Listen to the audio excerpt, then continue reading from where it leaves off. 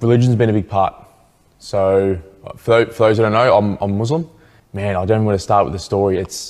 We reach a certain point where it's not enough, the things around us are not enough to motivate us and keep us on the right path and keep us disciplined.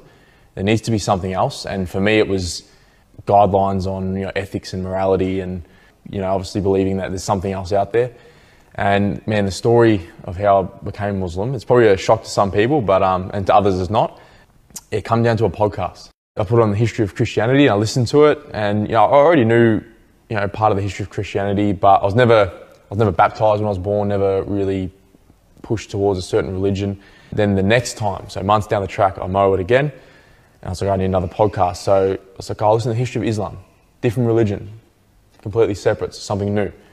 I put it on and I was like, hold on a second. I'm like, this is not separate. So I already knew a bit about Christianity, so I started really looking into Islam and the history of it, all the history of the prophets, and then found out that it's not just, the religion is very much like guidelines on how to live ethically, morally, and it clicked with me because it's things that I feel that I needed to take me to the next level.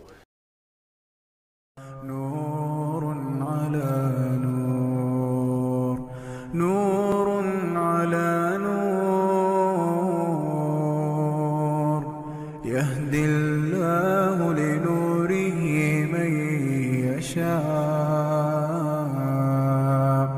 ويضرب الله الأمثال للناس والله بكل شيء عليم.